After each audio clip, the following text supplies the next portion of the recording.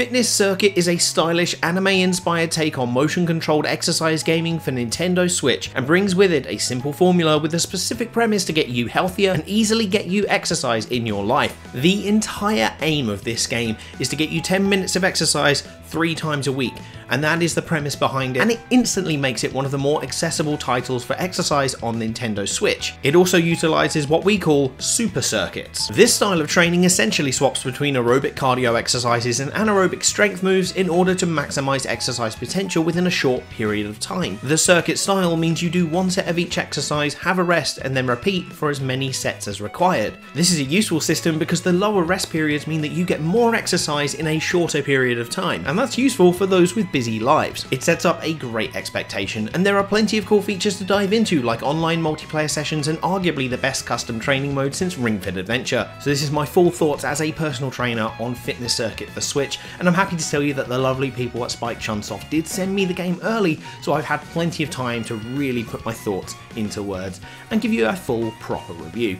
Now let's start with those wonderful exercises. There are 45 different exercises within this game, categorized between cardio and strength, and the motion detection for the moves are done entirely with the Joy-Cons, which are held in your hand similarly to games like Knockout Home Fitness and Fitness Boxing 2. These moves are all cued pretty well by the instructors, with good tips and a well thought out training mode to accurately show and explain how your body is supposed to move in each exercise. Here's the first thing to note, hand position is incredibly important in this game, more so than any other fitness game I've really encountered on the Switch. If you don't have your hands in the right position, unfortunately it's not going to fully detect your movements, so it's really important to make sure that you are watching what the instructor on the screen is doing with their hands in order to actually get it to detect properly. Sometimes, in very limited scenarios, this is detrimental to your physical form because you're spending too much time concentrating on trying to get the motion to detect rather than actually do the exercise properly. So it's way more important to do the exercise properly than get it to actually give you the points on the game, okay? I'll go into it more in a little bit.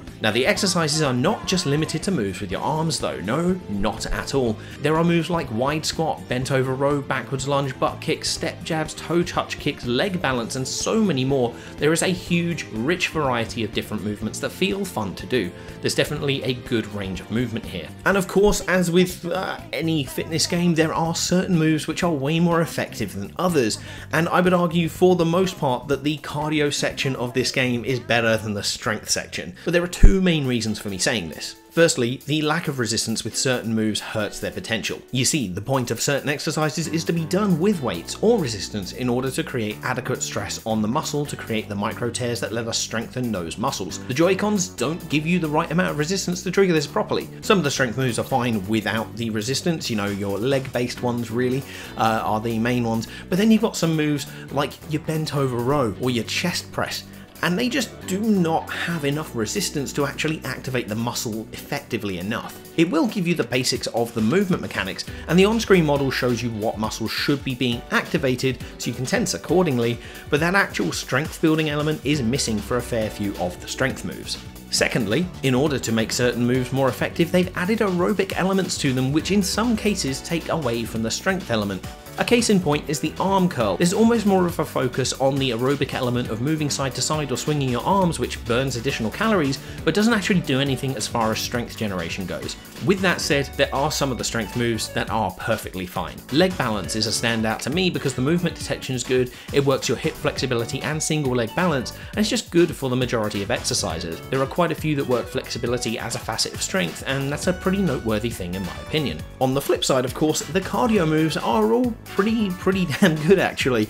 I don't really have too much in the way of complaints. They all raise your heart rate as expected. Some of the movement detection, as I said, a little bit janky, but the main thing that causes a detriment to it is the fact that when you do an exercise, you then go into a results screen, which gives you experience for your character, and then it loads into the next exercise. It would have been much better to cut down those parts and just have one exercise, and then at the end of the set, get all your experience at the end so that you weren't kind of messing around in between exercises. It really lets your heart rate drop, which is a little bit frustrating, especially if you're trying to do a proper circuit. The concept is good though. You can create fun aerobic circuit sessions here that give a good enough workout and do raise your heart rate, especially if you work hard enough. So the training and the exercises are good, when that motion detection works. I know I've said it earlier, but I really have to stress that even in some of the best case scenarios, the movement detection won't work properly if you have your hands in the wrong position, and that can be a little bit frustrating, especially for certain moves. It is definitely one of the weaker parts of the game, and I do hope with future updates that Spike Chunsoft do update this and really make a little bit of work in making those moves detect properly. Now, I did find some workarounds for some of the moves that are really bad so that you can still get the right muscles activating with the move detection working, so I will be making a video with that. Make sure you hit subscribe to get that video when it comes and to get more fitness and gaming content. Now, if you've ever seen a review from me about a fitness game, you will know that I'm super picky about my warm-ups and cooldowns because a lot of them miss the core concept of what a warm-up should be, what a cooldown should be. Fitness Circuit nails it though. The key to a good warm-up is dynamic movement and warming up muscles used in that specific workout, and a good cooldown will use good static stretching in order to stretch the muscle fascia properly and assist in recovery. In my opinion, as a personal trainer, the warm-ups and cooldowns in this game are really adept, stretching lots of vital areas effectively and doing well thought out progressions within those stretches. Honestly, it's a gold flipping star from me. It makes me so happy. You can see there's a massive smile on my face. It's just really great to see a game nail the warm-ups and cooldowns when so many have failed. And you know what else makes me really happy? The variety of game modes available in this game. We have daily workout, which is exactly what you've come to expect from a fitness game. The key thing here being the level of customization that you get after a few sessions. The advanced settings let you play with basic sets, goals, what body parts to train on, and an adaptive setting to alter the difficulty as you progress with your training with this game. The other great thing is the training mode that I mentioned earlier. You can select to exclude certain exercises, meaning that the daily workouts won't program them in for you, which is great if you're injured or struggle with certain ranges of movement. It's a good, effective program as well, and whilst some of the exercise order isn't the way that I would personally do it, it is still effective for the ranges of movement and the type of exercise you are trying to get within that short period of time. If you do want something a little bit more personalized, well, Custom Circuit is exactly what you need. The custom playlists allow you to choose the moves that you want from the ones you've unlocked, choose how many sets, and just work out with them. This is fun and effective and lets you choose exercises that suit your goals even more, use your own exercise structures, and avoid exercises that you don't want. It actually works really similarly to Ring Fit Adventure, to the point that really they've just taken the core concept and almost copied and pasted it into Fitness Circuit, but you know, if it's not broke, don't fix it. But the thing that they did do is they actually added to it, which is fantastic, because you can take these circuits and you can do them against your friends. That's right, we've got online multiplayer in this game. Multiplayer allows you to exercise with your friends on your Nintendo Switch friend list across the world, and you can enjoy challenging them with different workouts that you've made. I didn't get a lot of opportunity to play this mode, and I unfortunately messed up the recording, so I didn't get any footage, but you essentially compete for best score. It's a fun feature, and it's the first game on the Switch that I can really remember that tries to bring in that competitive edge you get when working out with friends in the gym. It would have been nice to see some other modes and challenges in multiplayer though. So that's really the main consistency of this game. You've got some fun intuitive circuits, there's strength exercises, cardio exercises, you can customize it, and you can play with your mates as well.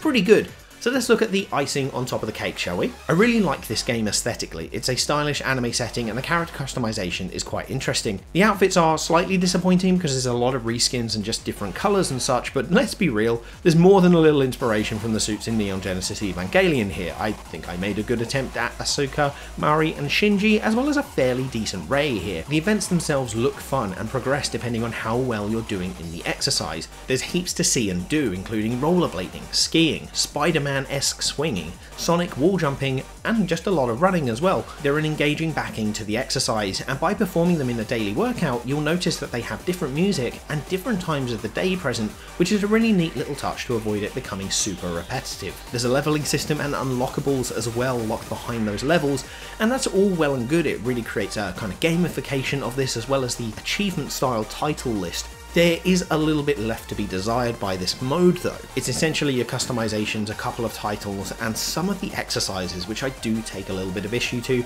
It takes all the way to level 58 to unlock every exercise in the game, which is going to take a considerable while. That being said, I'll never think that it's not a good idea to have this gamification of exercise. I just wish there was a little bit more to the titles than beat this exercise 10 and 30 times and perfect it 10 and 30 times. Fitness Circuit has your standard tracking systems as well. You know, you can see what exercise exercise you did, on what days, you can see how many calories you burnt, you can enter your height, your weight, and you can see your kind of monthly trends, 3-month trends, and such like that. The options are pretty substantial as well, and you can choose between English and Japanese audio, which is really cool, albeit there is a little bit lacking as far as accessibility options. Some text sizing options and audio extras would have been lovely, but as far as accessibility goes, I do want to mention that most of the exercises here can be performed pretty well while sitting down. I did test this out.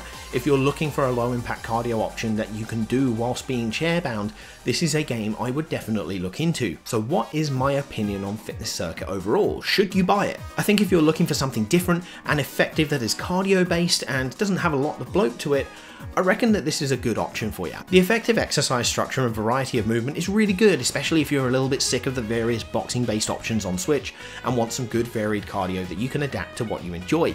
The custom mode is cool, and being able to set up exercise options with your mates and support groups over the internet is fantastic. It does suffer from some notable problems though, namely the lack of resistance in the strength exercises, as well as the poor motion detection with a fair few exercises, making you think you're doing a worse job than you actually are. The motion detection issue can be mitigated if you're careful with your hand motion, but as far as the strength problem goes, there's not really much you can do. I'm not going to recommend that you add resistance bands or weights or anything like that. Even the wrist weights, I'm not mad keen on them as a PT. So I would say just stick to other exercises from the selection that this game has instead. It's really not that many of them that are affected by this issue. It's definitely one of the most stylish looking EXA games on the Switch, with a bit of backstory set up for immersion, and as I said earlier, a gold star for the warm up and cool down. I'm so happy that a game finally nailed it. This is one of the most expensive fitness options on the Switch at the moment though, so check out the demo, see if it's something you gel with. You can buy it from there, and then you can always transfer your save progress over from the demo so you don't lose anything. So do you reckon you're going to pick up Fitness Circuit for the Switch?